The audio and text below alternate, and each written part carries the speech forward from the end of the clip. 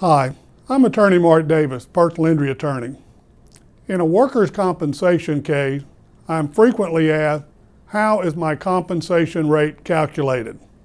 Compensation is just the word that we use to call the weekly payment that you receive after your on-the-job injury while you're under the care of a doctor. The compensation rate is based on your average weekly wage working for the employer when you got hurt.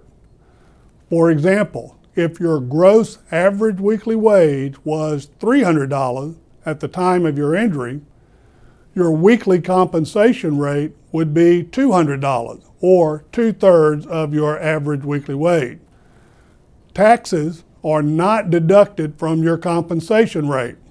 That is why you already received 2/3 of your gross average weekly wage.